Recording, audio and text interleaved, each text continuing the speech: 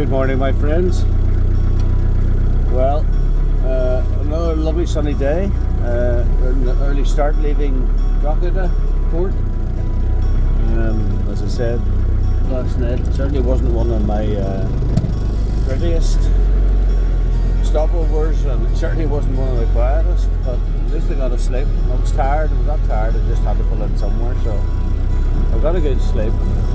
Got a good meal last night, so we're now on the move again. So we're still travelling north, still travelling towards home along the coast, towards Carlingford.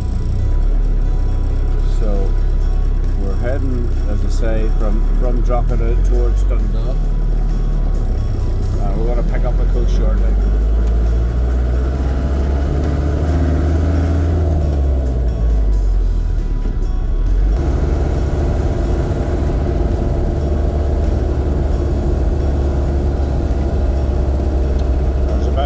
Carlingford Peninsula over there.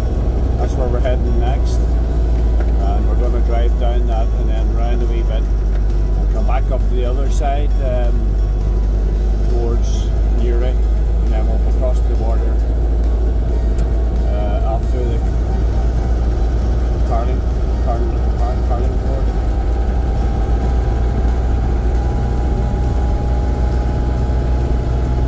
So this brings us into Dundalk.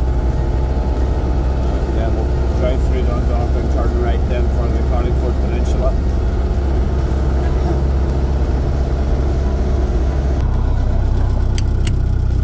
There we go, that's us leaving Dundalk now and heading for Carlingford around the peninsula. And we will be crossing the border on the far side of this little peninsula. The beautiful mountains of Mourne.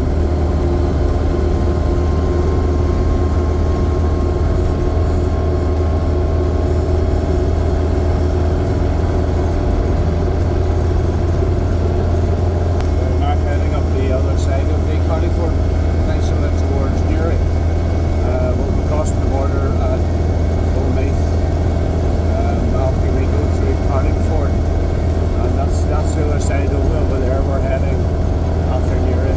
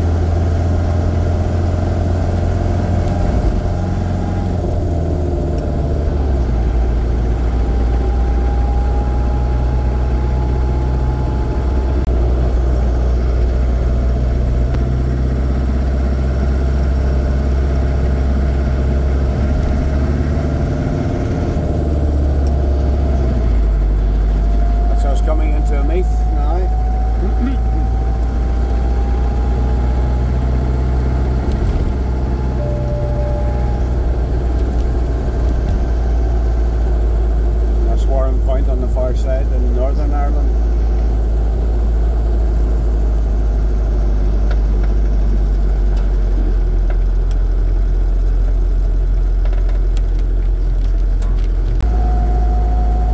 We just had a small break in Oldmeath there, had a bacon bap and a nice cup of coffee, and used up the last of my euros and filled the tank up to the neck, so that's all the currency spent. So we'll be crossing the border very shortly into Northern Ireland.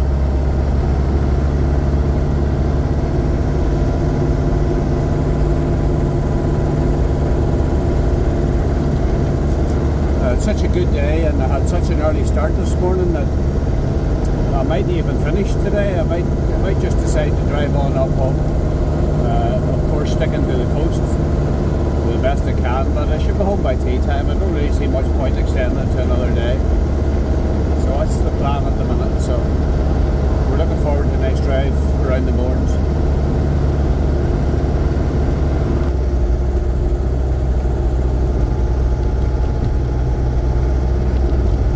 That's us just crossed the border now, that little bridge. We're now in Northern Ireland. We've just left the Republic and crossed the border at Narrow Water.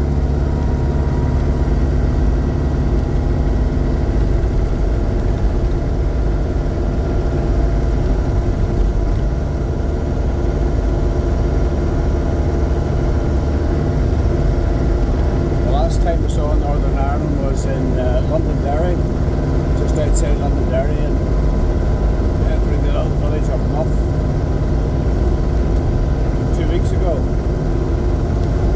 The plan is now to head along this stretch of water into Uri. We'll have to go across a small bridge, and then we're turning right, coming down the far side towards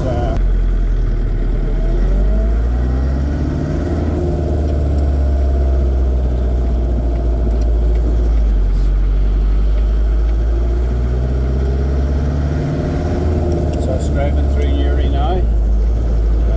We're now coming down the far side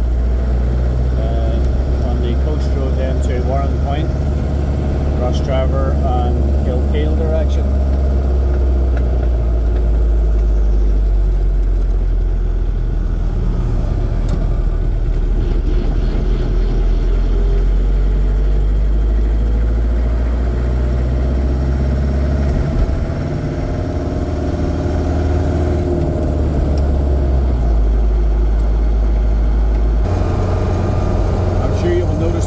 Immediately, we have far better roads in Northern Ireland than they do in the Irish Republic. It seems that we up here give more priority to not just the surface of the road, but the actual substructure of the road. There's no lumps and bumps and potholes. Well, everywhere's got potholes. We've got potholes all right, but the structure of the road is much superior. Whereas down south they just seem to tarmac over lumps and bumps. They don't bother level it out at all. That's the infamous Narrow-Water Castle there. The IRA murdered 18 soldiers on this side. They detonated a bomb from the other side in the Irish Republic just across the river there. That was their greatest claim to fame down here. The cowardly attack. They didn't even have the courage to face their enemy face to face. They had to do it from across the border and then run away.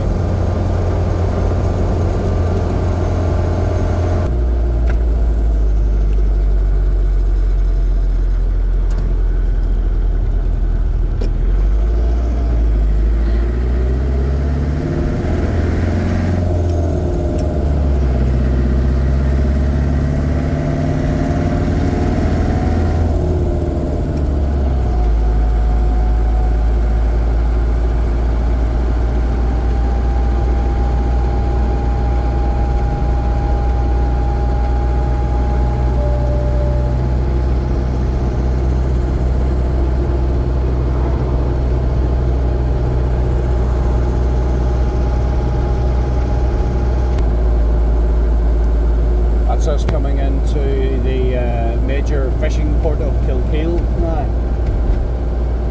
This would be our premier fishing port. There's other ones at Ardglass and Portoboggie further up, but this is the major one. This is the big one. You'll not see too many boats from this road, mind you.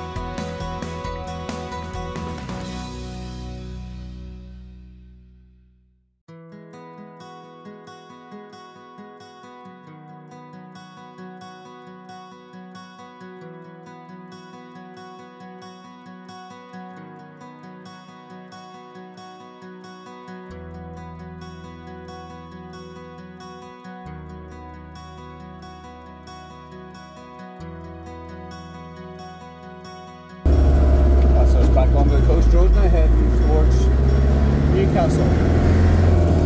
This is a nice piece of the road that just nestles at the foot of the Mourne Mountains,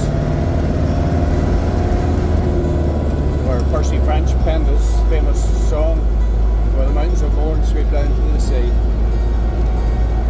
There they are, the Sleeve Donard up ahead, the tallest one, the tallest mountain in Northern Ireland. Been up that a few times.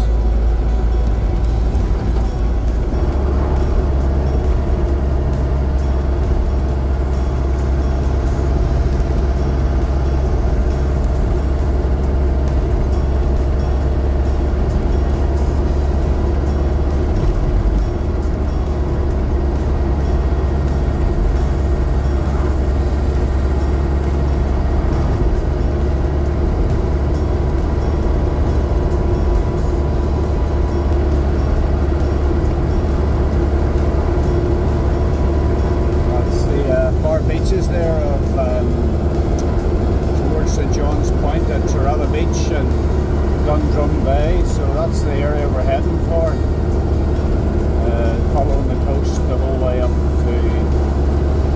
towards Downpatrick direction, but there'll be Ballybourne and Ardglass direction, so beautiful unspoiled beaches.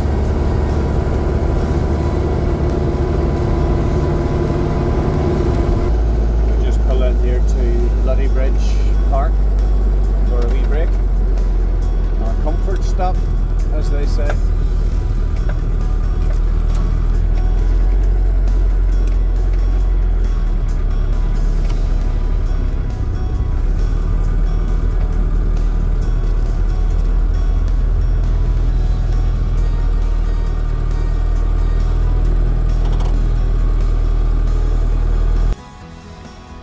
There we are, parked up at Bloody Bridge Car Park. Just went to the most disgusting toilets I've ever seen. But anyway, I'm going to show you a good view of the Mournes from here. You don't see too much when you're driving along because the camera's facing forwards, as I say. That's over towards John's Point. You can just maybe make out the lighthouse. Turalla Beach and Ballyhorn direction. I'm heading up that way. And behind me is the Mourne Mountains. I might get a better view from up here. And this is the official start of the Bloody Bridge Path across the road there, and it takes you up through the old quarries up the top of Donard, which is that highest one there, Sleeve Donard, and then they go way down towards Tullymore and then down towards Newcastle.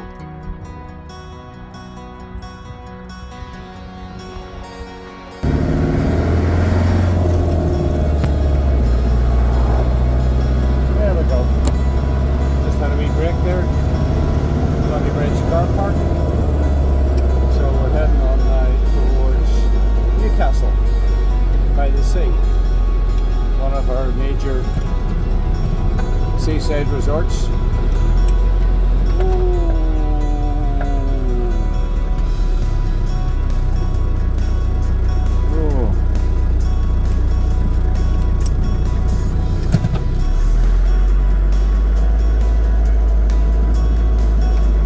Well, what happened there, for flip's sake? I thought he was driving in there, he did a turn.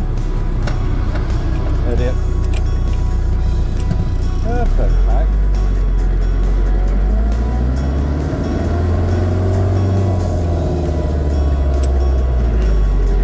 Jeez. Got that wrong. Sorry, somebody's driveway.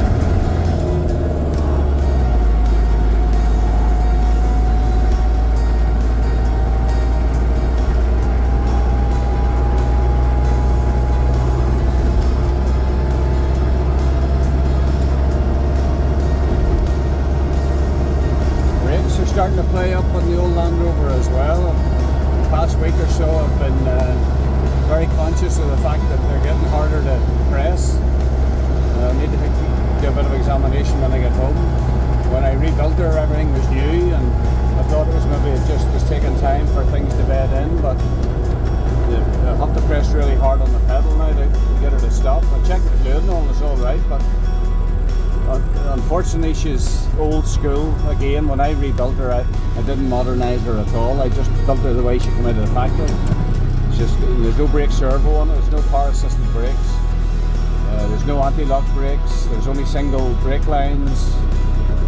So I really do think it needs upgraded to a more modern standard, but again, she won't be original then. I'm trying to keep her original as possible. But the Series 3 Land Rovers had better braking system on them, so I might just bite the bullet, upgrade her to Series 3 standards with brake servo and dual line brakes. I was very conscious of single line brakes coming down some of those very steep mountain passes I was on. If anything had gone wrong at all, I would have had a total brake failure. But at least with the dual circuit brake, you've always got brakes on one axle if one fails. So I might have to think along those lines and just upgrade it for safety's sake, and put a brake servo on her to assist with better brakes. Maybe discs as well at the front of it. But then when you start going down that road, you know, where do you end up? You'll end up modernising everything, and engine, gearbox, transfer box. You'll end up with a modern Defender if you weren't very careful, which you don't want to do. You still want to keep her old school series. So I don't know what to do. But I think brakes would be very important, so I might just upgrade them in the meantime.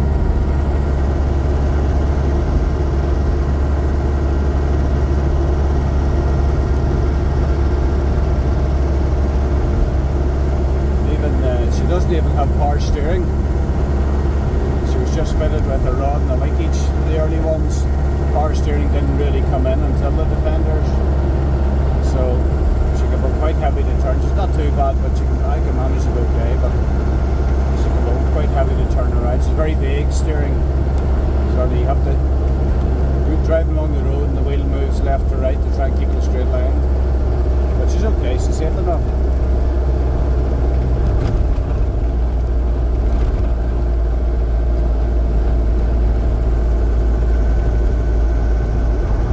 Coming into Newcastle now.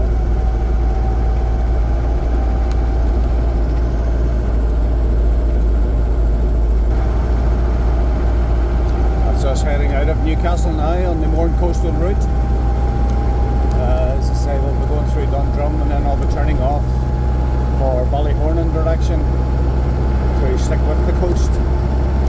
Normally the road would go more inland, but I'll stick as best I can to the coast.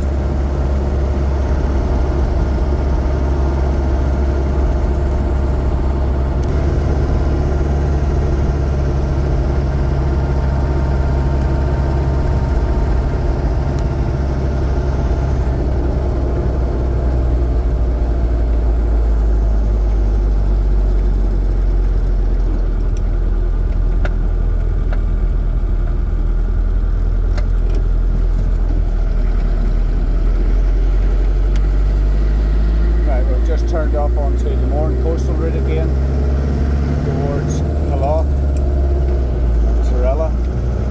This follows the coast road the whole way right round to Strangford. Now, normally I would get the Strangford ferry across to the tip of the peninsula where I live, but sticking to the coastal challenge I have set myself that I really should go to Strangford. I drive right round the Strangford Loch and follow the coast up north to Newton Ards and then come down the far side of my peninsula back home again. Because if you remember, I left the house and turned left. Well, I want to turn back into my road from the opposite direction, so that's the plan I'm going to do today. As I say, normally I would just get on this very, very short ferry. It's only a matter of a couple of 100 yards to Portaferry on the other side, but today I'm just going to drive right round Strangford Loch to stick to the coast. So this road here will take me to Strangford and then I'll double back towards Downpatrick.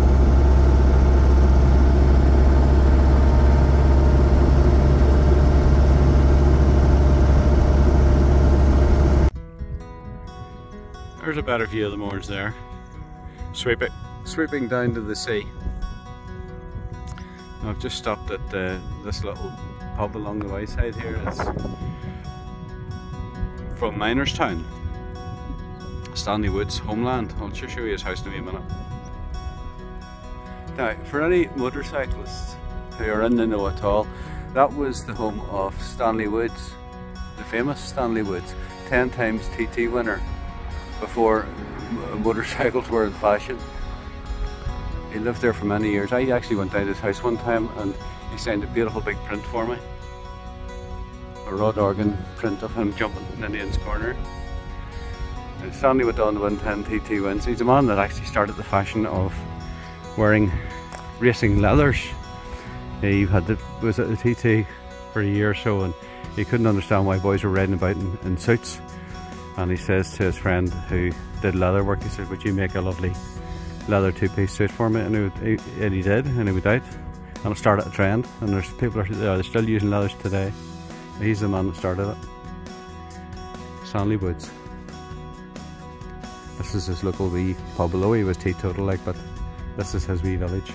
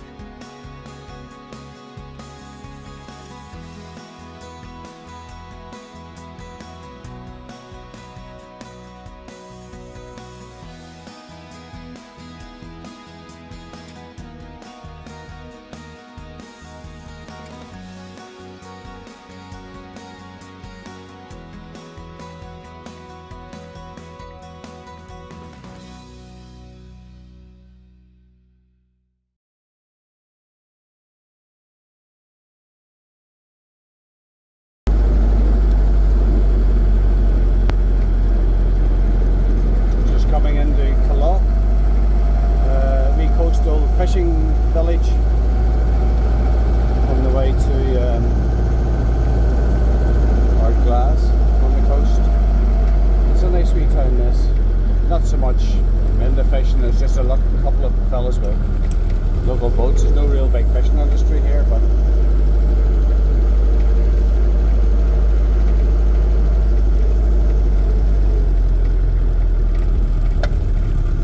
pretty wee village.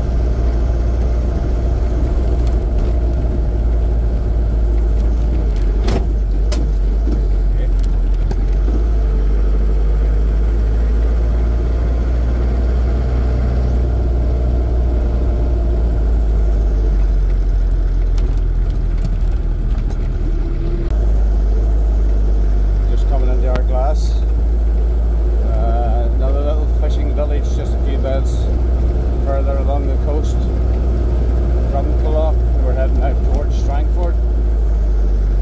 So we are. There's the wee harbour there.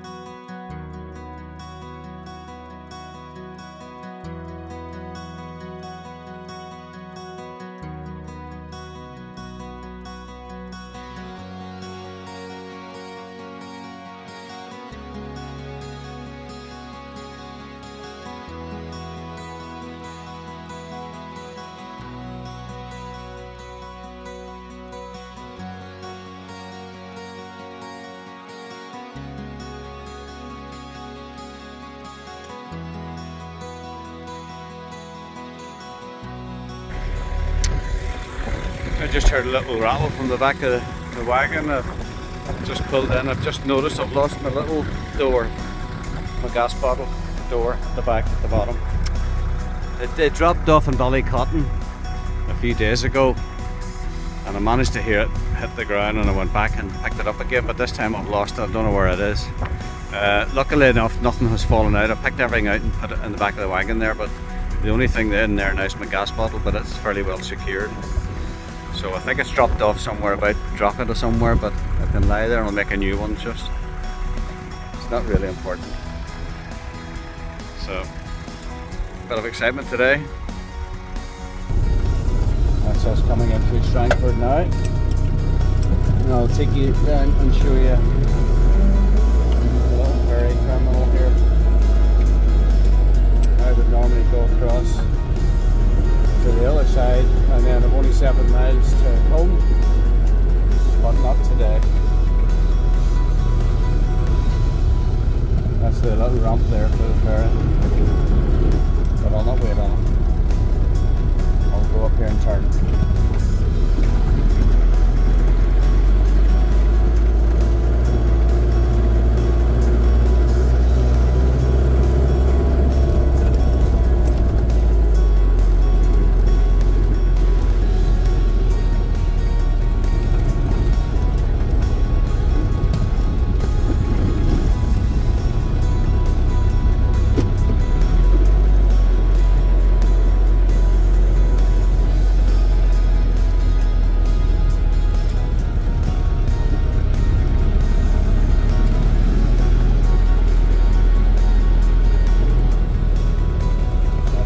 Village across the way there for the ferry. So it is, you can see the ferry over on the far side. But we'll drive, have to go around the long way today up through the major town of Newtown Ards.